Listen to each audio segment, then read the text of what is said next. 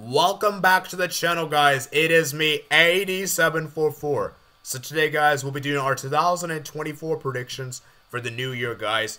And today, I want to start with the new year off and getting these predictions right. So hopefully, this year we can at least get 12 of the 24 correct. I think last year I got like 6 or 7. It was pretty bad. This year, I got to improve massively. And I want to wish everyone a happy new year, guys. To everyone that is celebrating. We're going to kickstart the year with a brand new video. And I hope you guys do enjoy, and let me know your 24 predictions for the year 2024. And maybe, who knows, we'll do like a fun challenge.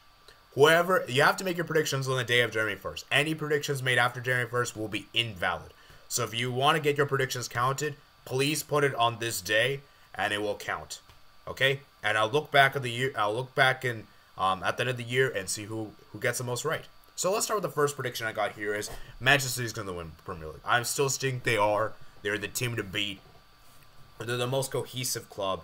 And I just feel like for me, the other clubs I don't trust. I don't trust Arsenal. Arsenal for me have not been great. Liverpool for me, I think they have what it takes. It's just that I don't think Liverpool's away record is great. And I just feel like City's going to go on that winning streak. City's going to go on that inevitable winning streak. And you know it. So, yeah. I think City will do it. Moving on. Next prediction I have, number 2, is Bayern Munich to win the Bundesliga. This is a pretty straightforward. I know people are telling me Bayer Leverkusen. I actually respect them. I just feel like for me, Bayer Leverkusen are not going to have enough consistency to win the league.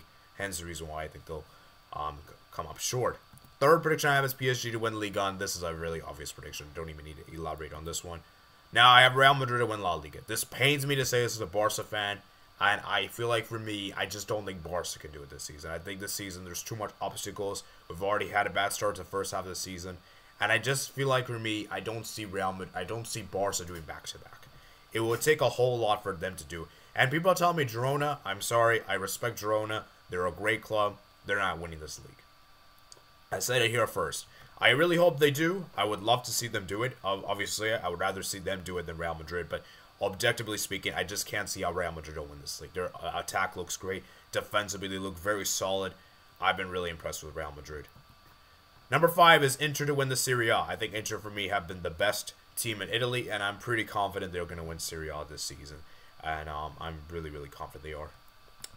Number 6, as I have Manchester City to win the Champions League. I think Manchester City will do back-to-back. I think they're still the team to beat in the Champions League, and I haven't seen any other teams to prove me else wrong.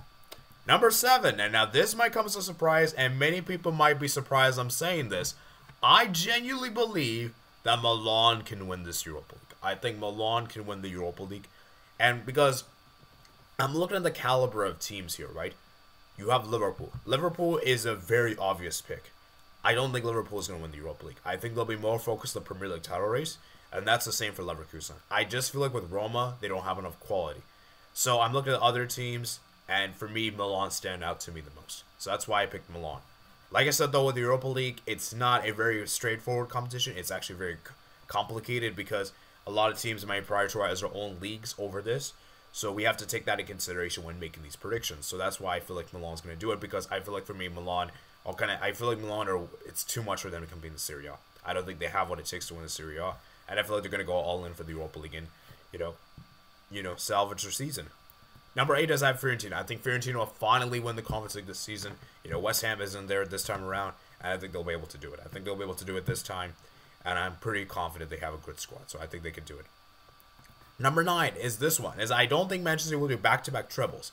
I, in fact, think they'll do a double, but they're not going to win a treble. I think they're going to lose out the FA Cup, and obviously they already knocked out the Carabao Cup, and yeah, they already lost the Community Shield. So I feel like Manchester City will not do back-to-back trebles, but they'll still do a back-to-back doubles. They'll still win back-to-back Champions League and La Ligas. EPL titles. So yeah. Number 10 is, I think, this one, and I feel like Barca will go trophyless. I think Barca will go trophyless this season, and meaning that I think Xavi will leave at the end of the season. Now, I said leave, by the way. I didn't get to say sacked. But he will leave at the end of the season. I think we'll find a new coach at the end of the season, because I do believe Barca will go trophyless this season. I really hope I'm wrong, though, but I just have this feeling that we will go trophyless. Number 11 is, I think Mbappe's going to leave. Mbappe's going to stay at PSG. I'm fairly confident in him staying there. Number 12 is, I think Salah will leave Liverpool. I think this will be his last season at Liverpool.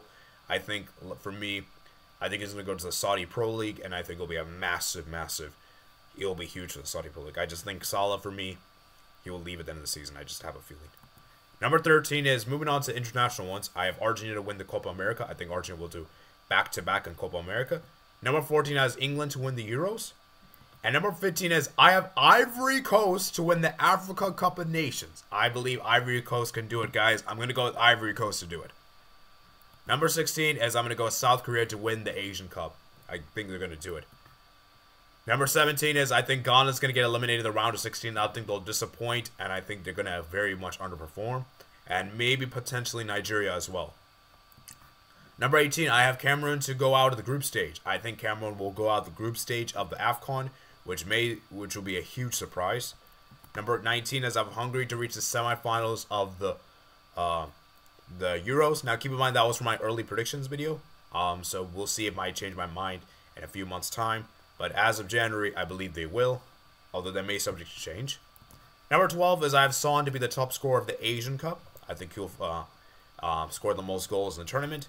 Number 21 is I have Salah to be the top scorer in the AFCON. I have a feeling that Salah is going to score a lot of goals, but it won't be enough for Egypt to obviously win the tournament. Number 22 is I have Kane to be the top scorer in the Euros. And number 23 is I have Messi to be top scorer in Copa America. And then finally, the last one is I think Kane's going to score the most goals this year in 2024. So I hope you guys did enjoy this predictions. Let me know your predictions in the comments below, guys. Remember, guys, to like and subscribe. And yeah, I'll see you guys later, man. Peace out.